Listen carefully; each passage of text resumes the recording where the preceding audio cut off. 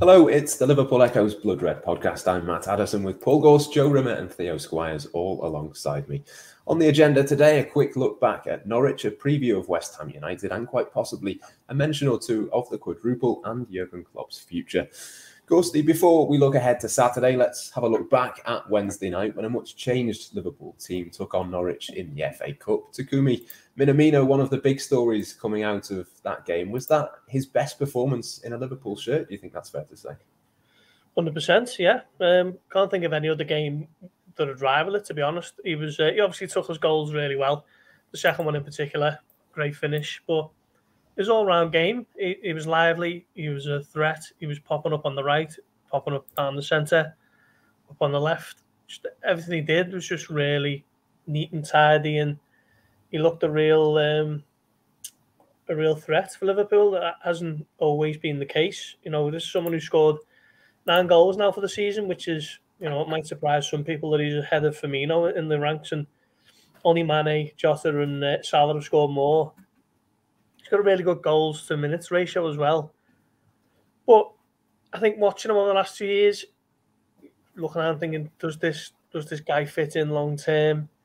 Is he someone who Liverpool could rely on if Salah was injured for 3, 4, 5 weeks? And I think the answer would probably be no. But when he puts in performances like that, you kind of think, well, Liverpool need players like this. You know, now they're fighting on 4 fronts.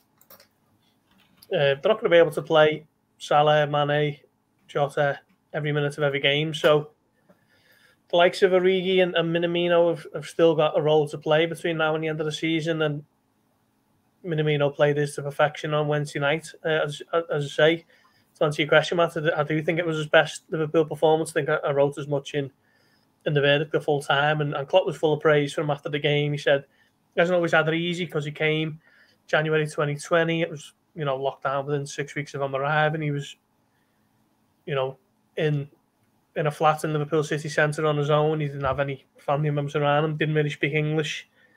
And it was tough for him to adapt. And he's never really had a chance to build up head of steam since then.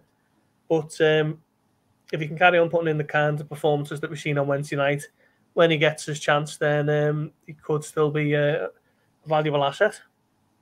Yeah, he's never going to be the first name on the team sheet, Joe, but as Gorsty says, 9 goals so far this season. I think we saw a little bit as well with the celebrations at Wembley last weekend in your favourite competition. Of course, Liverpool players putting forward Minamino for a little bit of a celebration of his own, really, because he has made a huge contribution in that sort of competition, the FA Cup now as well. He's a big part of where Liverpool find themselves at the moment. Yeah, absolutely. You know, I'd just been thinking then as you were talking, and I Googled it, you know, players like Minamino, if Liverpool want to go and win, I don't know, you know, quadruple, we're all getting a bit carried away at the moment saying quadruple, which, I get, we should do, we should enjoy it. But if Liverpool want to win numerous trophies, then you need players like Minamino to chip in. So it got me thinking, you think back to the treble season, and, Liverpool then had a really, really big squad. And you look at some of the goal contributions from players. I mean, let's just read them out. Top scorer, Owen, 24. Even better than that, Emil Heskey, 22. Robbie Fowler got 17. Murphy, 10. Gerrard, 10. Barmby, 8. McAllister, 8. Smeaton, 6. Babel, 7.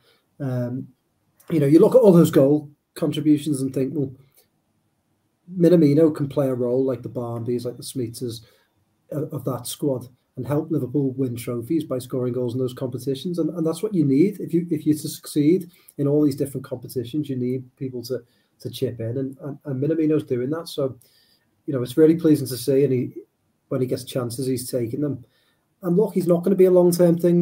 Those players I've just mentioned, like the Smyther and Murphy and other players like that sort of moved on, didn't they? But Minamino will move on, but he will have chipped in and contributed, hopefully, to Liverpool winning trophies. He's already done that with one. Hopefully Liverpool can win in the FA Cup and other competitions as well. So I think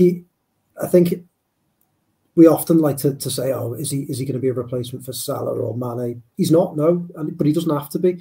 And clubs need squad players, and that they need to make themselves counted when they play, and he's doing that. So that's great for Liverpool. And yeah, really pleased to finally get on a pod after the Carabao, as Klopp calls it, the Carabao Cup, because I was forced out on Monday.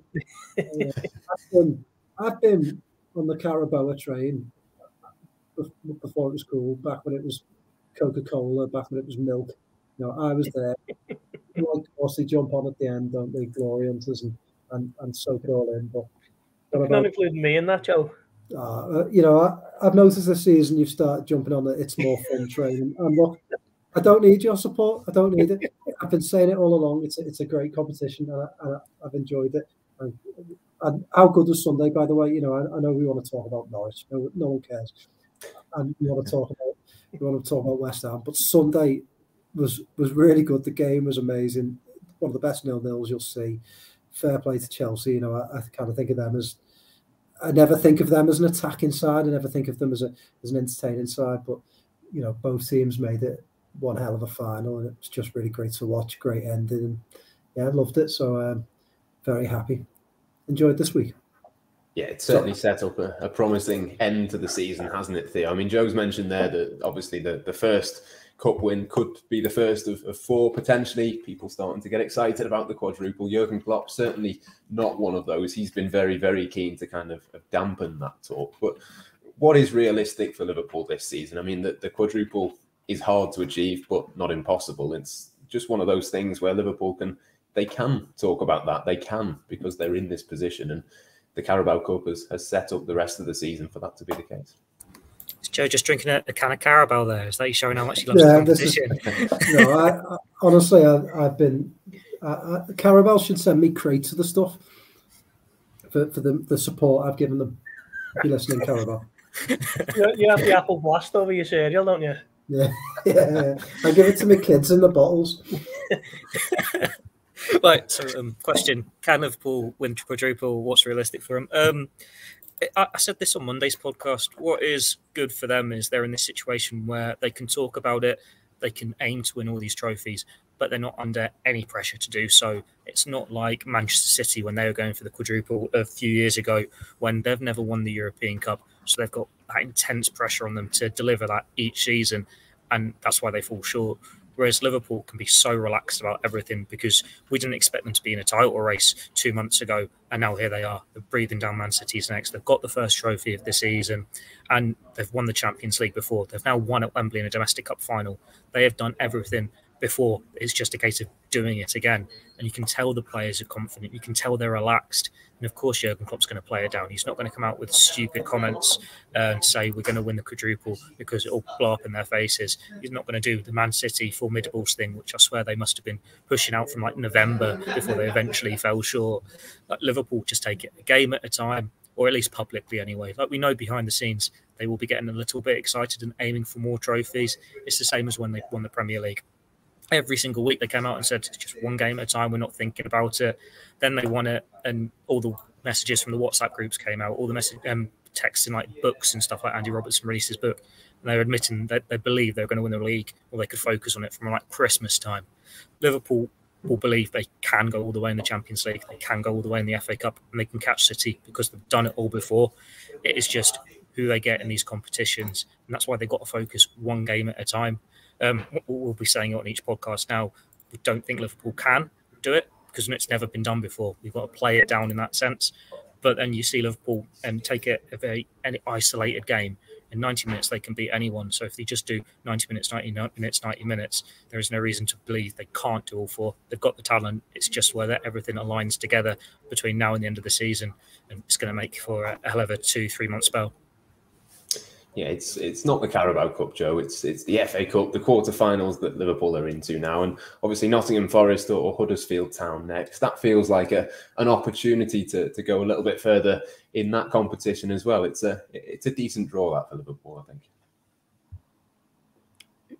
Was that to me, Matt or Joe? That was to Joe. Yeah. Oh, sorry, I actually stopped listening when you said FA Cup. Yeah, feel free to jump in. As soon as I said it wasn't the Carabao Cup, Joe's not interested.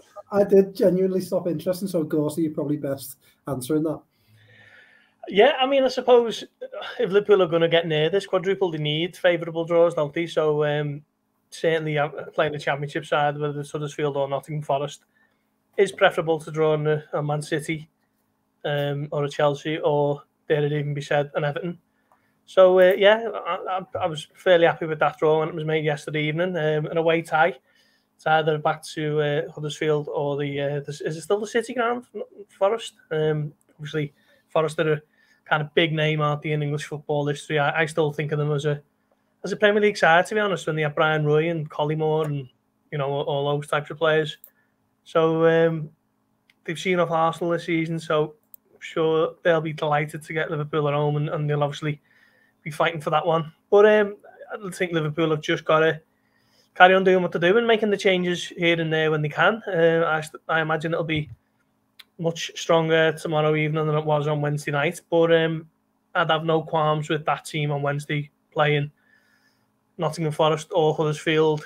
When is it? In a couple of weeks' time. So, yeah, let's say Liverpool are taking it game by game. But as Theo says about them just slightly thinking that it could possibly be done, I think the fact that they all come out with Carabao Cup Champions T-shirts after the win against Chelsea shows you that behind the scenes there is some thought being given to succeeding in these trophies. And why not? Because, you know, me and Joe are the same age, used to be a little bit younger, but it's the best Liverpool squad in any of our lifetimes. So who knows what can be achieved? Yeah, absolutely. Got to take it game by game, of course, and that means West Ham next, Joe. We heard from Jurgen Klopp previewing that in his press conference a little bit earlier on today. For the first time in a while, actually, a few sort of injury absences or certainly injury doubts to talk through. 4 or 5 players that Liverpool might be missing, but as we've said so many times this season, the squad depth is so strong that even if those players do miss out, you'd still probably fancy Liverpool to put out a decent team and make a decent fist of that game. Oh, definitely. I mean, it's frustrating, isn't it? Let's not lie. You know, again, I think we're looking at the 2 players that we all desperately want to see fit and play. Thiago, and I noticed you mentioned Keita as well, who wasn't in the squad on Wednesday. And, you know, for them and for Liverpool, it would be nice if they could stay fit and play. You know, again, it looks like in midfield they're going to have problems in terms of rotation, but they have got a big enough squad. You know, I don't think, you know, Joe Matip is probably having his best season for Liverpool by a million miles, but none of us are going to sit here and grumble about Ibrahima Konate playing, or even Joe Gomez if he played. But, you know, I think it speaks volumes about Konate that I think he looks a really fantastic young defender. And, you know, you've got absolutely, if Liverpool playing City tomorrow and Matip wasn't available, I don't think I would worry too much, because I think Konate is capable. So, you know, credit to him. And Liverpool have got the players in other positions, haven't they? You know, and it'd be good to have Firmino back. It looks like he'd be back for Tuesday against Inter Milan. So that's a really big boost for Liverpool. But yeah, I mean, you need a bit of luck with injuries. Look, I mean, you're almost not allowed to you're not going to hope other teams get injuries, but Man City have just, you know, I've just said that Ruben Diaz is out for 5-6 weeks. And look, that will help Liverpool. It's not going to help City. So, you know, Liverpool were decimated with injuries last year, and it helped other clubs. The year before that, City had issues, and it helped Liverpool. So, yeah, you know, you hope that weakness for City will be taken advantage of, and, you know, starting with Man United on Sunday. So Liverpool need to continue to have luck with injuries, but luckily they do have a squad to handle it. Yeah, Matip being out there presumably means Ibrahima Konate will come in. Jurgen Klopp praised him as well in his press conference earlier on today, and he's absolutely right, isn't he? He's absolutely settled in brilliantly into life at Liverpool this season. Yeah, I don't think I'd have started Matip for this one anyway, even if he wasn't ill. When you've got Inter Milan on the horizon, it seems like a good game to have Konate or Gomez keep in that place so they can get a bit of rhythm. But yeah, he's looked superb, hasn't he? Like, considering what, over a year ago there was all those problems at centre-back and fans were wanting Kabak to sign permanently, and they were worried in January when Liverpool didn't move earlier, and it looked very desperate when they got Kabak and Ben Davies in. You could see Liverpool just biding their time. They knew who they wanted. They knew when they could get them. And they waited until the summer, and they got someone who looks a perfect fit for them. He's got pace, he can pass the ball, he's good in the air. Konate looks like he's got a bit of everything. I said to Gorst in midweek during the game, he reminds me of it like this mixture of Van Dijk and Sakho, in that he's very unorthodox, but he's very effective as well, and he's got that calm head of Van Dijk without being as clumsy or having a mistake in him as Sakho did. It's like the best of both worlds. And it's telling that he's so young. Liverpool got him in. He's had a fair bit of football this year. He's going to be the future of this defence, isn't he? Like, Van Dijk's not going to go on forever. Yeah, he's got a long-term contract, but it is going to be another gradual change in the guard there with Konate emerging in this new defensive linchpin. And he's got everything you need to succeed as a leading centre-back in Premier League football. He's only, a little over 6 months into his Liverpool career, and he's already got this bit of a cult following behind him. He's won his first trophy, hopefully the first of many. Deserves all the praise he's got, because it's not easy to settle into a new country, especially when you're so young. I know we've had those excuses for Minamino when he's coming in the middle of the pandemic, but it's the same for all these players coming from foreign leagues when they might not speak the language that well, and they're coming away from the families, and they don't know when they'll be able to travel and see them and stuff. It's going to be a big adjustment for any of them, and he has just settled in really well, and he looks made for Premier League football. Like I said, I'd probably have started him this weekend anyway. It's a good opportunity for him against Mikel Antonio. Bit of pace, bit of power there as well. Could be an interesting battle, and he's going to be needed between now and the end of the season. It will play certainly a lot more than he did in the first half, just because it's going to be those rotation between League, Champions League, and FA Cup. Hopefully, come May, it's not just the one winner's medal he's got in his collection. Yeah, absolutely. One of the other injury doubts, Gorsty, is over Curtis Jones, who obviously came off midweek, came off at half-time, didn't he, against Norwich, and thought he was doing pretty well in that game. But it sort of sums up his season a little bit in that he's come in, done well, got injured. That seems to be a bit of a pattern this season. Yeah, it does. He was kind of making a real claim for himself, wasn't he, around about October time, late September. He played really well against Brentford. He started against Man City, and then he got the eye injury, and then he got COVID, and then he again kind of showed up well towards mid-January when Liverpool were struggling for bodies. And then players come back, he drops off the squad, comes back in, plays well, and then picks up a slight injury again. So it's been very stop-start for him, which is a bit of a shame, but I've no real concerns over Curtis Jones long term. He only turned 21 in January, so he's just got to try and do what he can do to make himself seen, really, when he gets a chance. Liverpool are obviously well stocked for midfielders, but we've touched on Thiago and Keita tend to have quite a few injury problems, don't they? So I suppose for him it's just about impressing when he gets the chance. And to be fair to him, he has done that in the main since the turn of the year. And I've no real worries about him in the long term. As I say, he's only just turned 21. He's played up 60-odd games now for this Liverpool team. So, no real worries over him. He was superb in that first half in midweek as well. He was unlucky not to be able to carry on with the injury. You can understand why Liverpool don't want to take risks with him when they are balanced in this squad. But if it is another injury that's going to keep him out for a couple of games, it just seems such bad timing when you've got Thiago injured and Naby Keita. I think Jurgen Klopp was quite cryptic about that, and the fact that he just sort of dropped it in there, that they don't know how long he's out for. He wasn't in the squad in midweek, was he? Well, no one thought of anything about that in midweek. They just assumed he was being rested. So that if there's a bigger injury there, or if it's just managing it carefully, but it would have been a chance for Curtis Jones, you imagine, tomorrow. I'd have seen him starting when you think of who they've got available, when you've got Inter Milan on the horizon. But that's what his season's been like, and what the last 18 months has been like from him, really. He gets in the team, he's playing well, and then players come back from injury and he loses his place, or he gets an injury at the wrong time. It's all very stop-start. But as Gorsty says, it's not anything to get worried about because he is still so young. It's just the roller coaster ride you have as a young footballer trying to find a way at one of the top sides in European football. I can imagine he's very frustrated. I think any player would be when they've been in the team just before a Wembley final appearance and they get left out of the squad.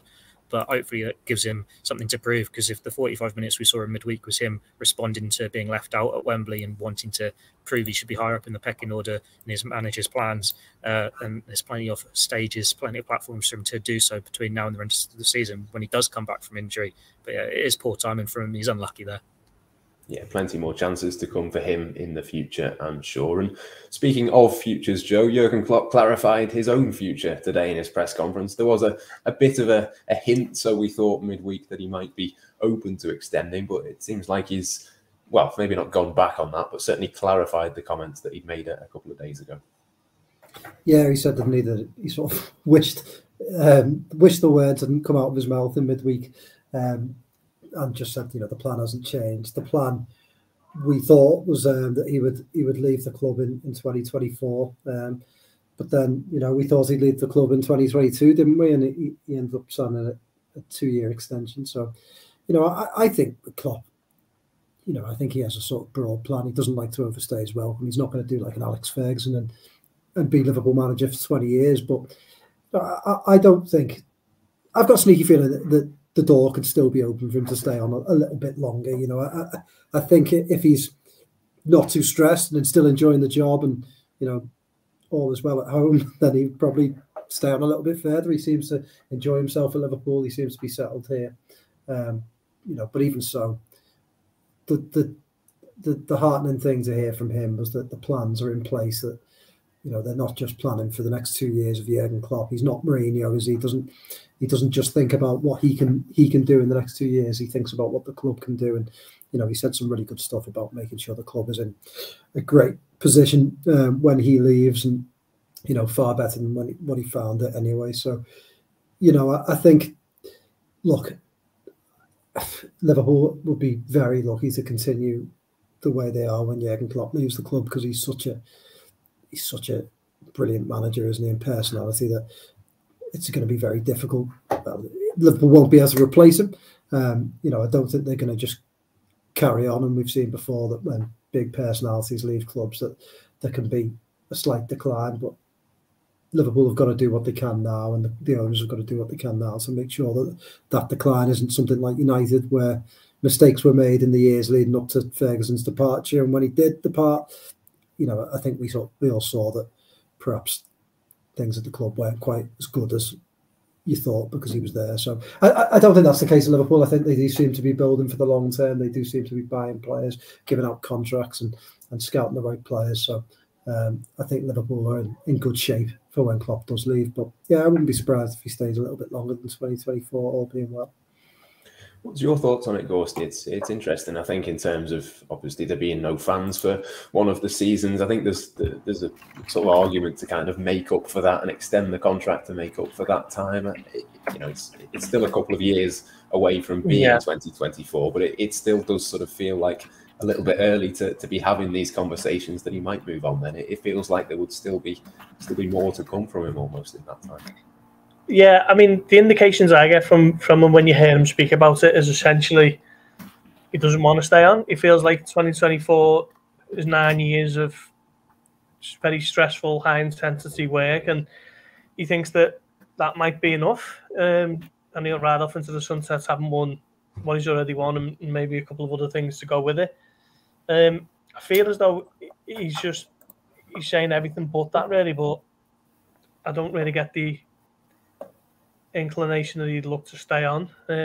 Now, whether the ownership encourage him or give him a kind of incentive or lean on him and say, any chance you're staying on, I think that maybe could work in Liverpool's favour to make him have a think about it. But I think unless he's given that encouragement, I imagine he will leave in 2024 when his contract ends. Given his power and his status within the club and the fan base, he could get on the phone to John Henry now, couldn't he, and say, I want X amount of money over the next 3 years or whatever, and it'd be signed and sealed before you've got your tea on the table tonight, given just how much he means to the club. But I don't get the idea or the feeling that is what he's after at the moment. Now, whether, as I say, if Tom Werner or whoever it be, Mike Gordon, most likely can kind of lean on him and speak to him about it, then maybe something could be forthcoming if he has a good, long, hard think about it. But everything that he's saying at the moment, it just seems as though he's not really thinking about it, and he does feel as though he'll need a break in 2024. As Joe says, Theo, is there a kind of feeling at Liverpool that if he was to move on in 2024, they'd be in a decent position to carry on. Is there enough of a framework in place, do you think, to be able to maybe not continue at the exact same level, but maybe not drop off too far from where they are now? Yeah, I think so. I think they've known the day that he's going to leave has been coming for a while, whether it's in 2024, 2026, 2025, 2023, whenever. Liverpool have made the plans for it, and they're making sure that there is this easy transition. As Joe's mentioned, you just need to look at how they've approached the squad, where they put so much detail into the scouting and bringing through these players. It isn't just a case of we're going to sell X or lose X, Y, Z this summer, and then we get a replacement. It's that gradual succession. That's how come Jota, Diaz, Kanate, these players have come in to work alongside the players they will ultimately be taking the place of over the few years' time. And Liverpool has always been thinking of that long-term plan. They spent so many years out in the wilderness just wanting to win trophies again, never mind being in the Champions League again, challenging for the titles. They know how much they need to get it right. And you look at how Klopp's been in this position before, at Dortmund, at Mainz, where he left after a long period of time, and he wanted the club to be in the best position possible. It's not a case of it's the Jurgen Klopp story. Liverpool are great because he turned up, and then he wants them to be rubbish again when he leaves, and you can say it's all me. He wants them to be as successful as possible when he goes. That is his legacy. And FSG want the same thing. I think I've just done a comment piece on it, and he's the custodian waiting to pass on the baton, whenever that may be. It's a relay race, and it's not Liverpool's success ends when Klopp goes. It's just the next chapter of him passing it on. And whether it's someone who's working closely with him now, or if it's someone coming in from the outside, that all of them will want Liverpool to still be a successful team. Look at how Julian Ward's now taken over as sporting director, and he's done that succession there. He's played a big part in getting Luis Diaz in. That gives me hope that Liverpool will do it the right way. They will manage to make the right appointments and just carry it on, because that would have been a hard succession to replace Michael Edwards, to still manage to sign the right players and get the right deals. But they've handled that well so far from the little we've seen. And if they're doing that behind the scenes with the sporting directors, and then we've seen they're doing it on the pitch, it's often in plain sight, bringing in some of these younger players and signing, handing out new contracts and that, then you'd like to think that it's going to be a similar style for the manager. And when Klopp knows that day's coming, John Henry and the rest of FSG know that day's coming, they are all on the same page. It's just waiting for the actual date it happens. They'll have a better idea of it behind the scenes of when it actually is coming. So I think if you'd have asked Jurgen Klopp a year ago, are you going to leave in 2024? He'd have said yes. He'd almost fallen out of love with football when Liverpool going through such a horrible run of results without fans. But now they're in a situation where he's proven that it wasn't a fluke them winning the Premier League and the Champions League. It is a great team that just had one bad year because of injuries. So he might be on the fence or still got a lot to decide. As you said, 2 years is a long time. I think Pep Guardiola is supposed to be leaving City in 2023. And when you've got these next younger players coming through in 2024, maybe you'll see it as an opportunity to get a few years of dominance and properly push City out the way. Or maybe you will think that's enough. This club is in a great position with young players coming through, with players contracted until 26, 27, and you can just pass on the baton and Liverpool can carry on success.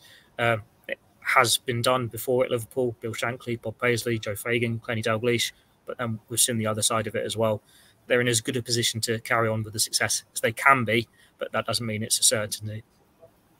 Yeah, plenty to think about over the next couple of years. I'm sure we'll touch on this topic a few times in that period. But let's go back to West Ham, Joe. They've not been maybe in the best form of late. They were knocked out of the FA Cup midweek. I think they've only scored 8 goals in the last 7 games. David Moyes doesn't particularly have a brilliant record at Anfield either. What are you kind of expecting from this weekend's game? And is it an opportunity really for Liverpool to make a bit of a statement if they're at it? I don't know whether it's about making a statement, to be honest. I think it's just about closing the gap, isn't it? And getting it back down to 3 points. You know, Liverpool are going first. Man City have got a really big game on Sunday. And, you know, you get the feeling, don't you, at the moment that Man City are feeling the heat a little bit, that they're feeling the pressure from Liverpool. A lot of the talk has swung Liverpool's way. And Liverpool are dealing with it quite well. So I don't think it's about making a statement. You know, I think Liverpool can beat West Ham 1-0. And make the statement that, you know, they keep winning games and they're closing the gap. And I think it will be difficult. You know, I think so you on about West Ham and perhaps they're not in the greatest form. And I know David Moyes doesn't have the greatest record at Anfield, but to be fair, you know, I can't remember too many times Liverpool have annihilated David Moyes' teams at Anfield. He does make things tricky for you, and they've got big physical players. West Ham that can they can score goals from various parts of the pitch. So I don't think it's going to be a walk in the park for Liverpool. I actually think it'll be quite close. So again, I don't think a statement is winning big. I think a statement for Liverpool right now is winning, and if they can do that every week, the pressure will be on City, and I get the feeling City are starting to sweat a little bit. So it's just all about winning. How much of a difference does that make, Gorsty, do you think? Obviously, we've seen in previous, the last time, in fact, that Liverpool played first, City then dropped points, didn't they? The sort of 2 or 3 hours later against Tottenham. I mean, how much of a difference would it make if Liverpool can win to the impact of what might happen in the Manchester derby on Sunday? Sorry, was that to me or Theo? Yeah, that was to you, mate. Yeah, I think Joe makes a good point about Liverpool playing before Manchester City to put the pressure on City, because for far too long Liverpool have been playing catch up. City always seem to be playing first, whether it's a Saturday afternoon or Liverpool playing Sunday afternoon. City just tend to have taken care of their business, and all Liverpool have been able to do is just keep stay on the coattails. I think tomorrow offers them a good chance in a similar way to the way Norwich did, actually. The Norwich game a couple of weeks ago, just to put the ball back in their court and make sure that they've got to take care of business. And I think, the Manchester derby will be a big one for them, because United have got a good record against City in recent years. I mean, we know that United are nowhere near what they should be at the moment, but they tend to play a bit of a counter-attacking game, and obviously that was more under Solskjaer. He kind of made no bones about it. When he went to the Etihad, he played on the break and it worked. Whether Ralph Rangnick, has a similar approach, I'm not too sure. The dog walks past me there. But, I mean, I haven't been overly impressed with United. I don't think much has changed since Ralph Rangnick came in.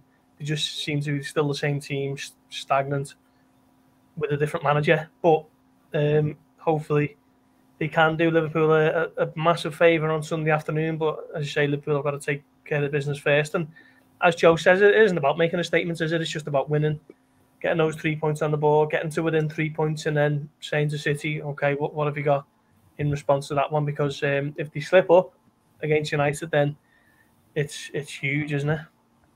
Yeah, Liverpool just got to focus on themselves, haven't they? And with that in mind, we shall pick our team for the game. Theo, I'll come to you first. I think we will all assume that Alisson Becker will be in goal. The back four, we kind of know who's not going to be there, but who are you going to pick to play across that back line? I'll just say, what a professional Gorsty is there, keeping his cool with a dog walking over his shoulders, not battering an eyelid. For those listening, by the way, it's not a Rottweiler walking over his shoulders.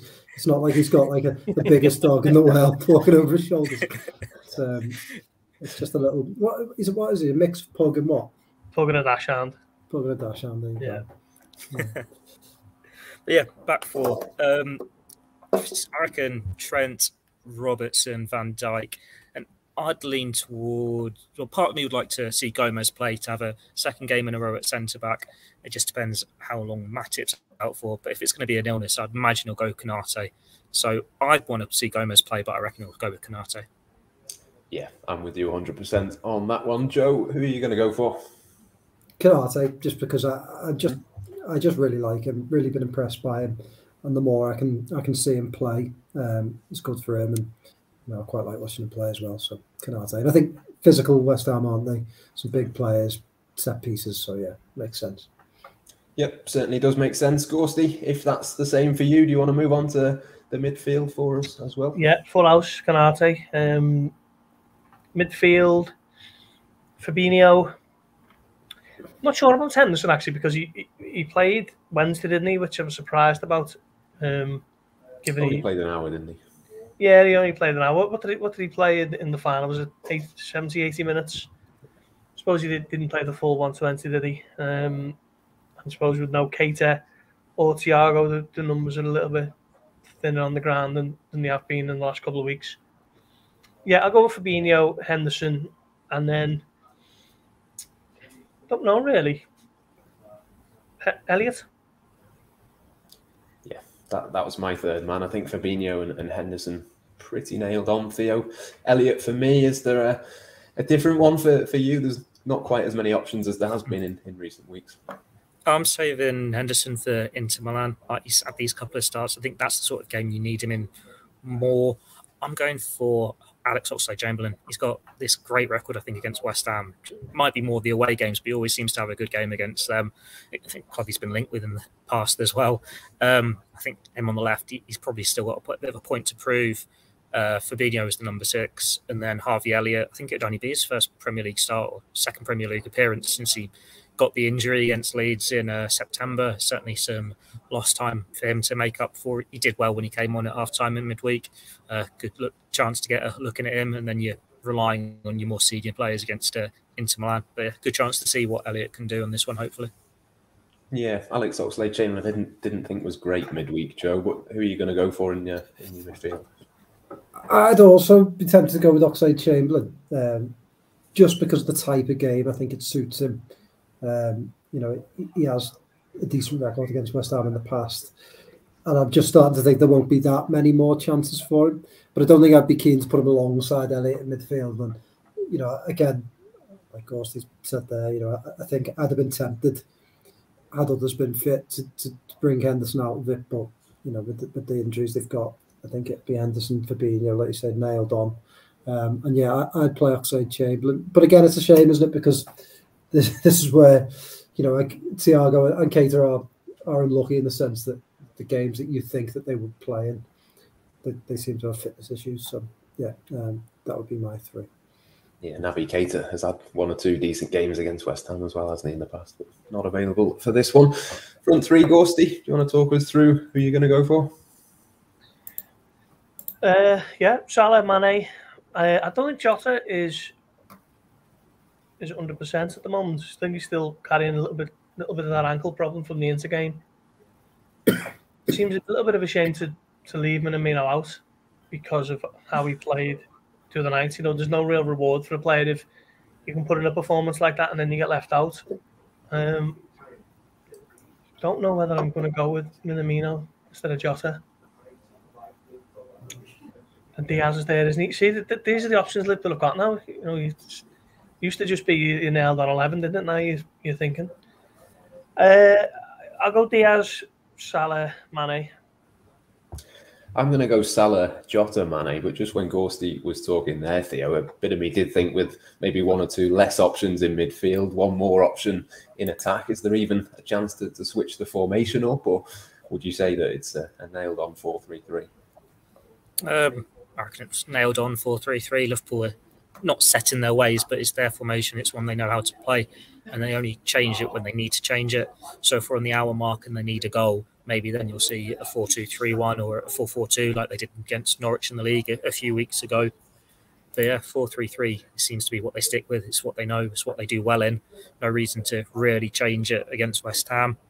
I'd stick with Diaz, Salah and Mane. I agree with Gorsty. Jota's still doesn't look right. I'm not sure how much he's feeling the effects, if it's just he needs some minutes. But it's like the Inter game when you can make 5 substitutions, that one's one where you can manage him a bit better. More there is that temptation with Minamino. It's more a game, I suppose, for Origi, if you're really going to change the front line, because you know how physical that West Ham defence can be. And he had a great impact away at their place earlier in the season. But Diaz, Mane and Salah is the front 3 at the moment. They have just got that little bit more quality, and Liverpool need to get the wins. They need to get the goals, and those are the 3 that should deliver it. Yeah, it's an interesting one, isn't it, Joe, with Minamino, with 1 or 2 other options. But which 3 are you going to go with? I fully agree with what Theo and Gorsty have said. Yeah, I mean, as you say, it's a bit harsh on Minamino, and for him to drop out. But I honestly think Liverpool can't be charitable. They've got to win these games, haven't they? And yeah, I mean, I agree as well. I don't think Jota looks quite fit. I think Theo makes a good point about the 5 subs on Tuesday night. I think that probably suits him, doesn't it, to bring him back in. I don't think Firmino will start that one after such a long spell out. So, yeah, I would play those 3. And again, just Diaz, more minutes for Diaz. I think it will only be beneficial for Liverpool, and it's great for us as well, isn't it? Because that's another thing at the moment. God, just love watching him.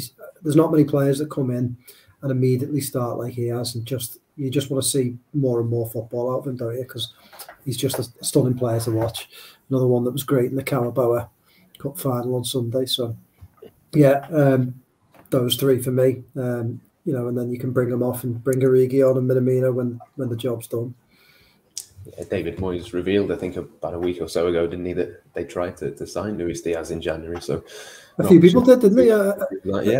I think it's been overlooked quite a bit that the Everton were pretty much on the verge of. Yeah. I think they'd agreed Everton, hadn't they? And James Rodriguez did us all a favour and said no, and you know he's at Liverpool. So it sounds like a lot of people were well aware of it. Certainly glad that Liverpool were the ones to get him. Let's go for some match predictions then. I think I'm going to go 3-1 to Liverpool. Gorsty, how do you reckon it might be?